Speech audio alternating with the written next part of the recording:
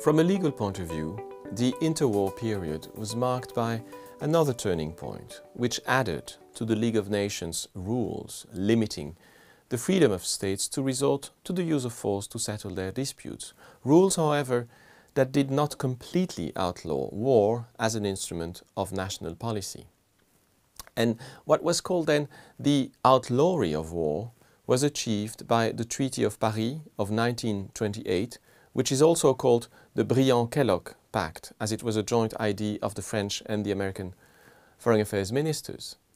About 10 years later, however, international law bitterly proved its limits again. Poland was invaded by Nazi Germany on 1st September 1939, and Eastern Poland was invaded 2 weeks later by the Soviet Union. The Second World War began. It ended with a total victory over Germany, its occupation and division, as well as the division of Europe. Detached from any peace treaty, the Charter of the United Nations was signed in San Francisco on 26 June 1945, with, as the first sentence of the preamble emphatically stresses, with the determination and the very noble ambition, I quote, to save succeeding generations from the scourge of war, which twice in our lifetime has brought untold sorrow to mankind. End of quote. War with Germany had ended on 8 May 1945, but war with Japan was still raging, only to end with the atomic bombs dropped on the cities of Hiroshima and Nagasaki on 6 and 9 August 1945. As I recalled earlier, the UN Charter continues to be based on the principle of equal sovereignty of states. Quickly after the Second World War, the Cold War divided the great victorious powers and paralyzed the United Nations to a large extent.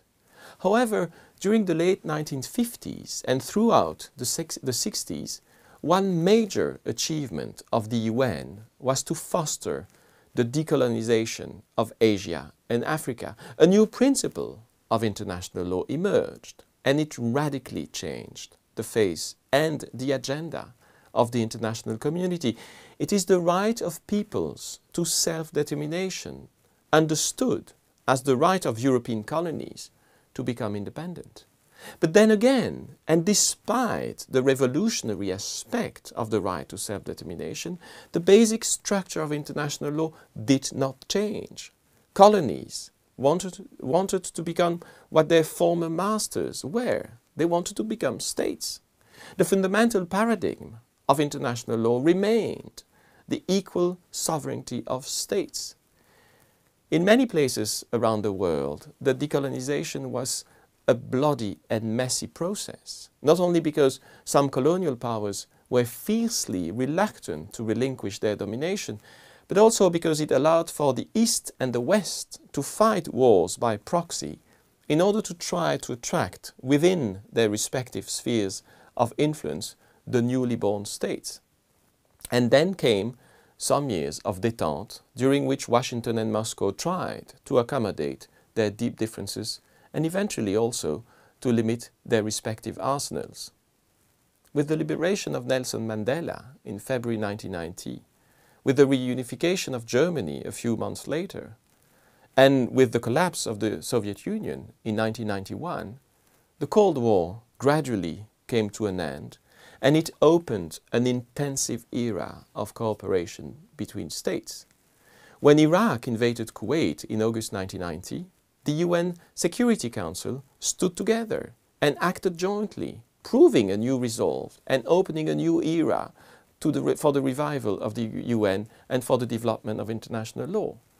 But international law was not only a matter of peace and security in the narrow sense of the word.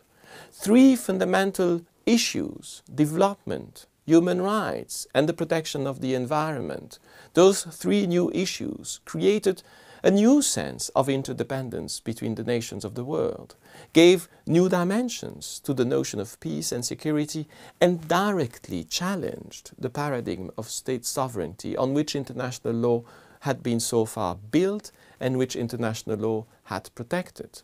The last decade of the 20th century So the creation, for instance, of the World Trade Organization, of the Yugoslav and Rwandan International Criminal Tribunals, of the International Criminal Court, of the Organization for the Protection of the Prohibition of Chemical Weapons. So also the creation of the Kyoto Protocol on climate change. It's so also the Rio Summit on Sustainable Development and the establishment of many peacekeeping operations around the world, just to name a few institutions and a few instruments that are based on the fundamental idea that coexistence and cooperation between nations are best served and achieved through the development of international law. And at the same time, that sovereignty must be transcended in order to adequately address common challenges. So despite terrible failures like the genocide in Srebrenica and in Rwanda, the end of the 20th century was marked by a deep sense of multilateralism and common purpose. The development of TV networks, of the internet, telecommunications and social media, together with a growing air transport industry and the expansion of international trade, all that provided for a new era of globalization. Well, true, the United States of America established itself as the only superpower, but it was largely seen as a benevolent superpower, a power which was positively engaged with the rest of the world and which strived with the rest of the world to improve it.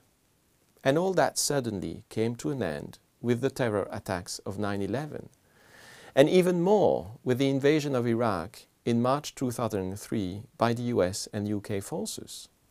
Multilateralism came to a halt and was replaced by unilateralism, sometimes clothed in so-called coalitions of the willing.